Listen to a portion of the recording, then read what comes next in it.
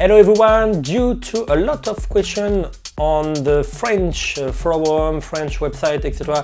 and on YouTube channel and by mail, between those two guys, the Pioneer DJ XDJ-RX2 and the XDJ-RR, sorry, I always say RR into the video of the RR, but it's RR, I know.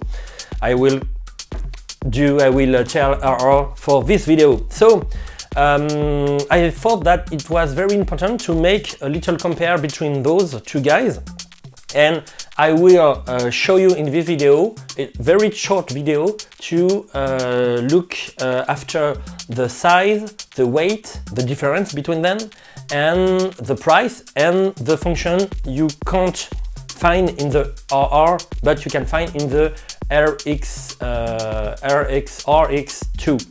And so with all those informations, you will be able to buy one of these or the other. So first, for the size, we have, I will explain you in centimeters and in inch. So you will have 72 for this size and 28 inch, and you will have this one for 62. 10 centimeters, or I think it's 4 inch. It's not very big, it's not very small, but for some people they would say it's a very big difference when you want a portable standalone portable mixer and deck, etc. So this first size. After you have this size, you have 44 centimeters or 17 inch. And compared to the RR, you have 39 centimeters, 15 inch. So it's not a big step because you have just 2 inch between them. And this size is not very. You have 11, so 4.3, and this size you have 7, so 2.7. It's very little difference, but so with the weight you have 9 kilograms, so 20 pounds, or you have 5 kilograms, so 11 pounds. So there is it is the big difference between them. You have half kilograms between those two guys. So it's very important if you need something very portable. The RR is more portable than the RX2. After, the difference of price, you have more or less 500 dollars between them. It will cost you 1,100 and near 1,600 dollars. So you have 500 euros of difference. Why those difference? Why those difference of price? You have a lot of functions you can't find directly into your RR. Everything I will say, you will not see that on the RR, and everything I'm not saying in this video you will find for both. So for example, when Pioneer DJ said that you have a big color screen, it's the same for both. You will have the 2 USB ports, you can record.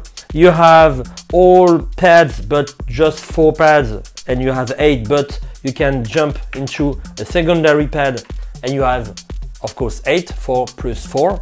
So there is a lot of common functions, and now we are going to see together the difference of those two guys for the functions.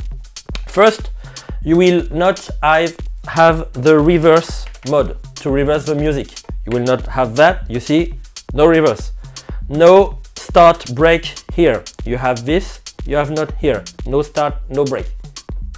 You will not have the sleep mode. You know, the music continue underneath when you put some loops, when you put some out cues, when you make a break, something like that, when you make a scratch, the music still play under with sleep mode. You will not have no sleep mode here. you don't have the same configuration for the navigation. You see here, you don't have track filter or shortcut. The same navigation has a Nexus 2 or a XDJ-1000 Mark II. So not the same navigation.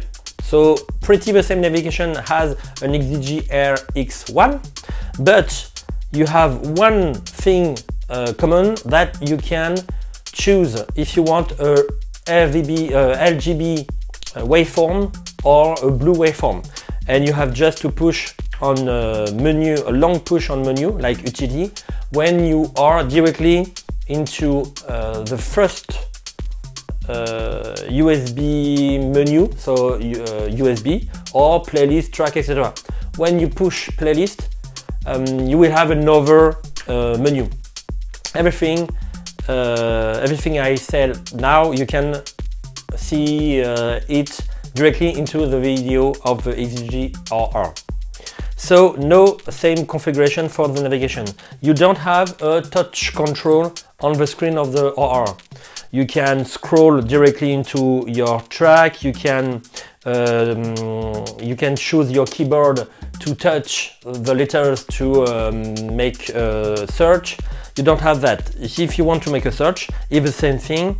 You have to push browse longer, and you choose the letter with your knob here.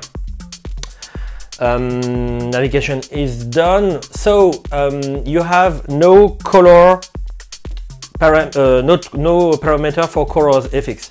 You have color FX here, so you can't modify the resonance of the filter if you want, of the bigger or smaller dub echo, of the level of your noise. You will have, for example, to move the level of your filter, of your noise, you have to put your noise in another channel and move your trim control or your level control. And you can move the level of your noise and have a track if you want. But you can't with this knob here, you don't have it. You have no channel input on the RR. You have a channel input for both channel 1, channel 2 here, deck 1, line and phono. You don't have that here. The only way to input something like a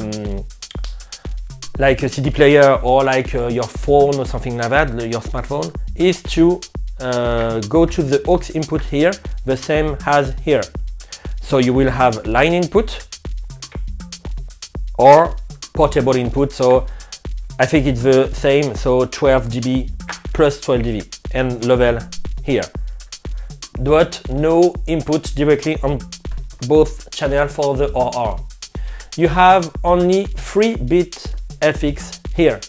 You have, I don't know, 1, 2, 3, 4, 5, 6, 7, 8-bit FX. On the RX2, you have only 3 on the RR.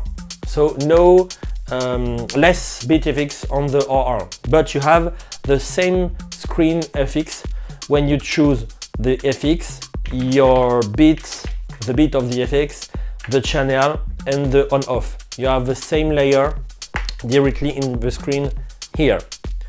After, you will have no booth output, and I think it's the most when people said that, oh, there is a difference between RX2, etc.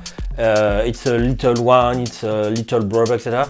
And the main subject was there is no booth input.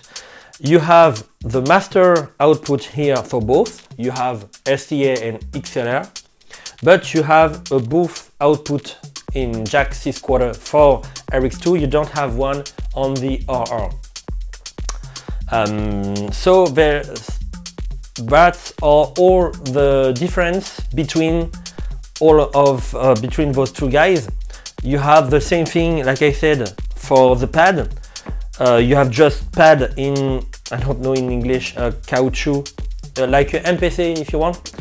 But like that, you have plastic pad like XDJ-RX1. You have the same FX, but you have 8 pad for this and here you have to make Shift FX to have the first 4 and the second 4. You have a little lighter pitch than the RX2, but you can reckon like the RX2. You have all other functions like the RX2 to manage your mix. So if you want to make a decision to buy this one or this one, like I said, you have $500 euros difference between those, and you have all the function you don't have directly into the RR to make your decision. Those function you don't need. If you don't need those function, but you need less weight, you have to go to the RR. If you really need those function and it's not a problem for you, the twice weight, it's not a problem. You can take the RX2 if the price is not a problem for you. You will be, like I said, at 1,100 and 1,600 for this one. So I hope you like this video to compare those two pieces. And if you have any question, feel free directly under the video. Have a good day, have a good night, I don't know the time, and see you next content. Take care everyone.